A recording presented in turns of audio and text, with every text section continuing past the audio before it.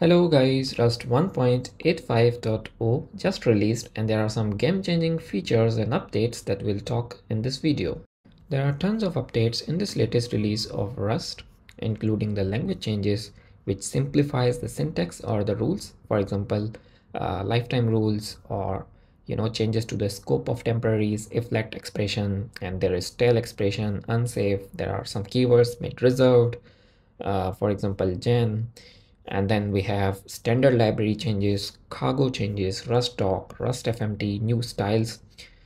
So it's kind of too much to cover in a single video. So for this specific video, we'll stick to the talk of the town, which is async closures, which is the most awaited feature in the Rust community. So in today's video, we'll look at the async closures in the prior version, and then we'll update our Rust and also see how async closures are game changer when it comes to using Rust programming language. And in the future videos, we'll talk about the important features or used in different videos on my channel and try to understand what Rust 1.85 has bring for us on the table. So without further ado, let's dive into it and let's begin. And as we start, there is a link to my Discord in description, so make sure you join it. First of all, as you guys can see, I'm still using Rust 1.83.0. In this video, we'll together run into some problems with using async closures on the prior versions, try to understand why do we need it, and then we'll update and see how does it work. So just to refresh your memory, we have been using such kinds of closures a lot in Rust. So closures, the anonymous functions, which captures the variables from its environment, and basic closure, which is add, we have result, and we just run it, and as you guys can see, it prints sum as 5. Now this has been working since ages in Rust. Now what if we want to use the async closures? But before going there, let's talk about async block closures.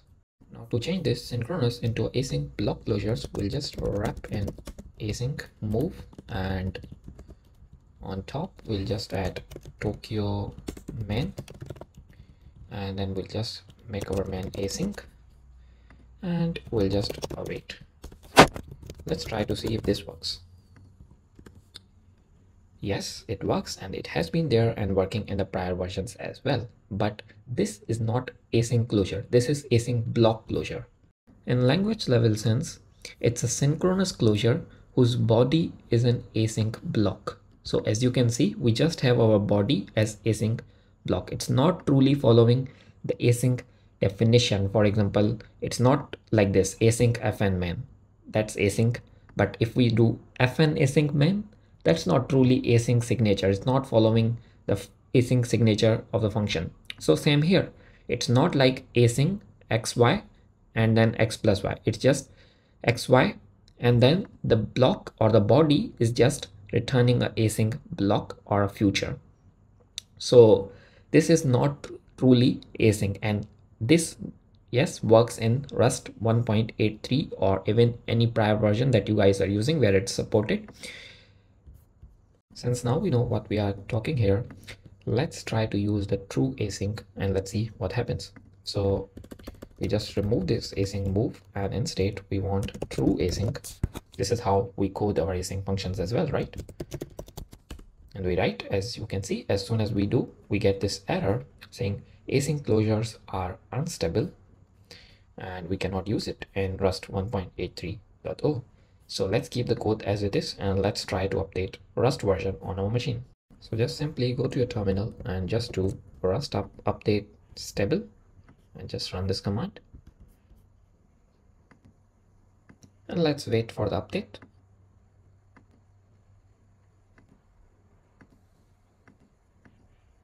And there you go. As you guys can see, now we have the updated version, the latest Rust 1.85.0 on our machine. And inside our text editor, let's do a reload. And we can also do a LSP restart. Okay, so since our LSP just restart, and now if we look at our code, we don't have the error. And let's even write out. Okay, Okay, and now we try to run this. And there you go. We are able to successfully run the async closure on our machine. While there are tons of benefits of using pure async closure, which is released as part of Rust 1.85.0, to its prior workaround, which is the async block closure, where you have a synchronous or a regular closure and you just return an async block or a future, we'll talk about one of the important benefit to understand why do we even need pure async while we have already the one that returns the future. While using async block closures, you always have to use the move keyword because X and Y are borrowed here to your block.